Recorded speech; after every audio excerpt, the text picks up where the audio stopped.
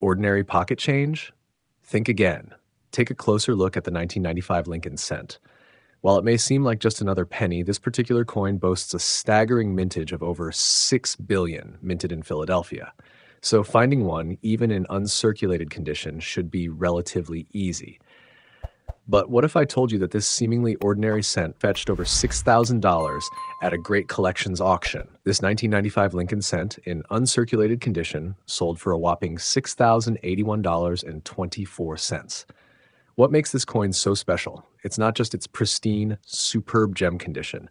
It also exhibits doubled elements on the obverse, making it a 1995 doubled die Lincoln cent. Grab your magnifying glass and take a closer look at the lettering. You could be sitting on a gold mine. Initially, when these coins were discovered, they were commanding prices as high as $300 for each raw example. Over time, however, more examples were found, and the premiums dropped to as low as $20 or less per coin. Nonetheless, the 1995 double die Lincoln cent remains a highly sought-after coin, known for its dramatic doubling, visible even to the naked eye. Don't underestimate the value of your pocket change. You never know what hidden treasures you might find. What an unusual and irregularly shaped 5-cent piece. Despite its odd appearance, this nickel fetched a staggering $3,600 at heritage auctions.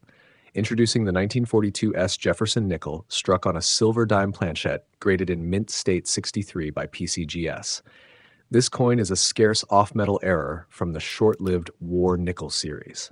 The coin features the lower half of the date, confirming its striking year as 1942. The San Francisco mint mark is complete and nearly touches the upper border.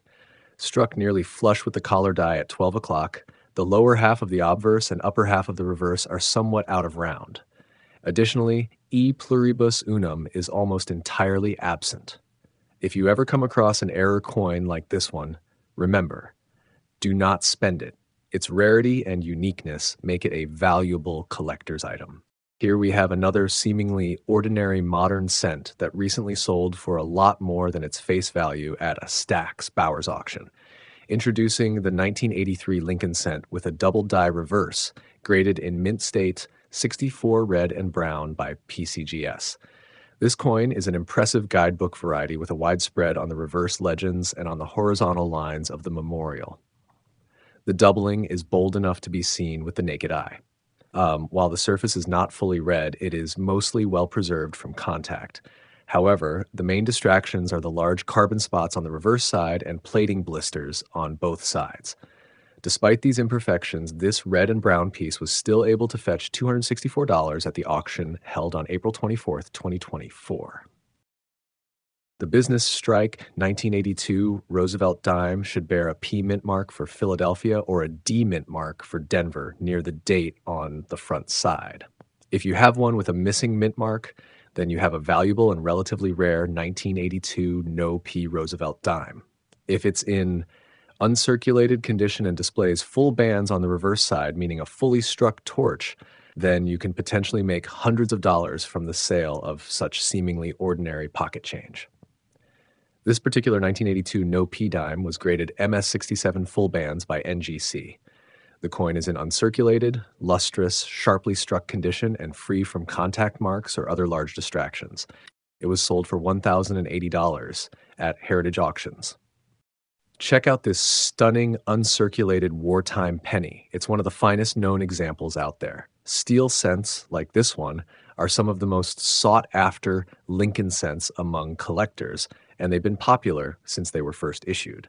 Despite being readily available in mint state, most steel cents exhibit spotting and marring, which can detract from their overall quality.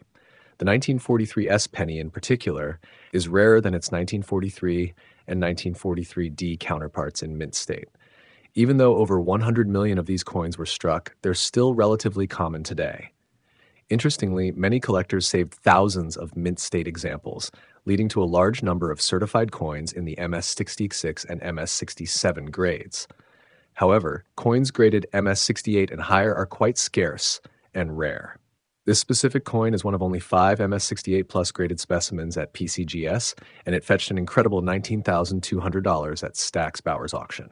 Get ready to be amazed by this incredible error variety. It's a 1965 Roosevelt dime struck on a 90% silver planchet, graded AU55 by NGC.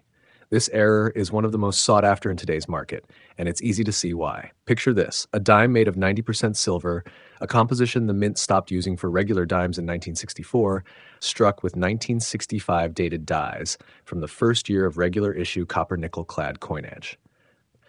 The result is a coin with a fascinating mix of history and rarity. While you might notice a slight softness of detail along the left obverse and upper reverse borders, the rest of the coin is boldly struck with bright, brilliant white surfaces that still retain mint luster.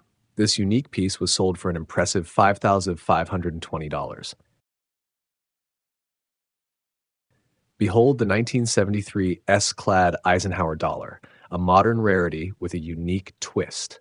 This coin shows evidence of being multi-struck, with at least 2 die impressions visible and all strikes occurring out of collar. Despite the expanded planchette beyond the normal rims, the design remains well-centered and sharp. A linear strike-through in the left reverse margin adds to its distinctiveness. This proof gem, graded PR69 Ultra Cameo, boasts brilliant and dramatically contrasted features. It sold for an impressive $3,480 at Heritage Auctions. Thanks for joining us on this fascinating journey through rare and valuable modern U.S. coins.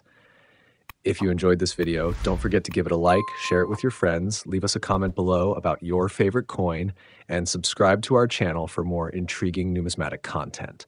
Until next time, happy collecting.